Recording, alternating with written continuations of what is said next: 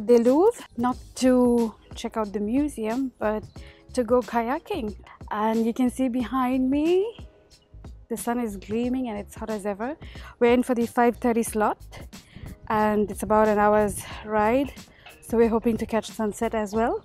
And it's about 126 dirhams for kayak, and the price for the double kayak is the same as well. So we've made our booking and we're just about to go check in. So let's find out how it goes.